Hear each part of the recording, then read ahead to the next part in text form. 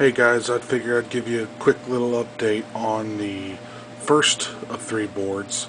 The recapping process is nearly complete. I still have one more left to go here.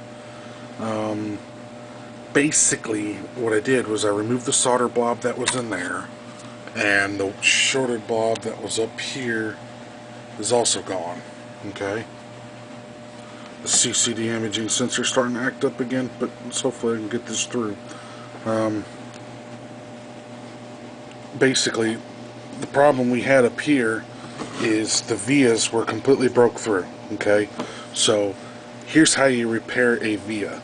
You take a piece of thin 30 gauge wire, and then you strip the wire back, and carefully, using a temperature controlled soldering iron, you thread the wire while heating the via down into the via. Okay, and the wire will come out the other side. Just make sure you leave a piece of wire on both sides, and then that will allow you to flow the solder all the way through the via most of the time. And then that's what I had to do here. So basically what I ended up doing was putting a new wire here, and I reinforced it. Same thing here, and I reinforced it. This connected my 12 volts back up here, the PDS slot, and over at the audio output chip. So that's reconnected now. Everything over here is reconnected now. Okay. There's still one more I got to do. Actually, no, I already did it. There's another via right here. I had to run all the way through to the other side, and actually, you can barely tell, but I put the 30 gauge wire all the way through it. So that's it. So now all I got to do is solder the 1 microfarad cap here, and then since this trace is gone, solder a piece of wire from here over to pin 7, and then this board will be complete and we'll be ready for the first power up. Thank you for watching. Howdy everybody in YouTube land. I finally got the board completely recapped. I didn't have any 1 microfarad or capacitor, so I put a 4.7 in there. That's not going to hurt it. So I went ahead and made the proper connection from there to pin 7 of the Sony DAC. Double verified all my via through hole connections and all that stuff like that. Oh, another thing too. The reason why I don't want to use tantalum capacitors in place of these, because if you look real carefully, I'll turn the light on, you can see when the old capacitors removed, some of the solder mask came up with it. It's probably not coming out real well on camera, but the solder mask came up with it. And the problem is, if you look at a tantalum capacitor, the pads are so wide. So as soon as you go to flow the solder onto the tantalum, what's going to happen is it's going to flow up underneath it and probably bridge the exposed copper solder tracks. And you can fix that with fingernail polish and let it dry. Then you should be able to use it. But that's the reason why I use these capacitors. So, without further ado, we're going to go ahead and hook up the SE30 board. I don't have a tripod, I'm sorry. So we're going to hook up the board and hope like hell that it posts. Okay, everything's hooked up. So, see what we get.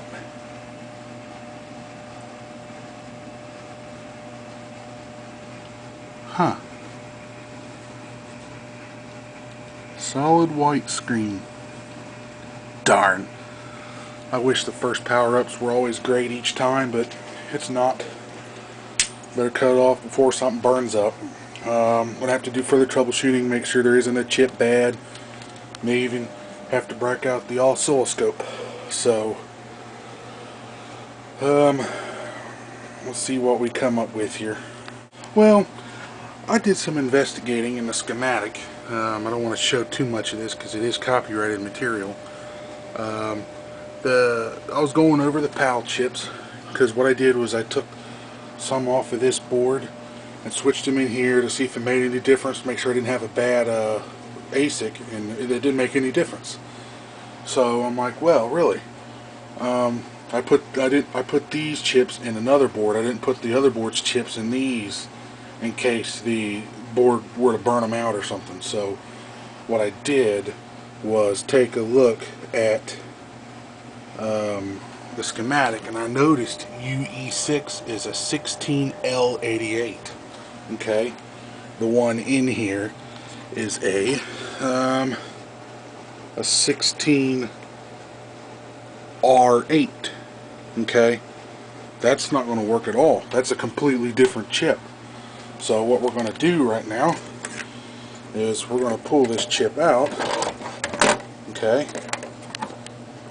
I don't have a tripod, so pull that chip out. And what I'm going to do is I'm going to set the camera down. I'm going to pull it off of the other one. Okay, now I got this chip. This is the correct chip. It is the correct one on the other one. So I have no idea where that other chip came from. Maybe he stuck it in there not realizing what was going on or what. Then again, it may have been an updated Apple design. Now I gotta set the camera down again. So we'll go ahead and plug her back in. Alright, now let's try it. Hopefully this is it. I really hope it is, because I don't feel like pulling out the scope. I really don't.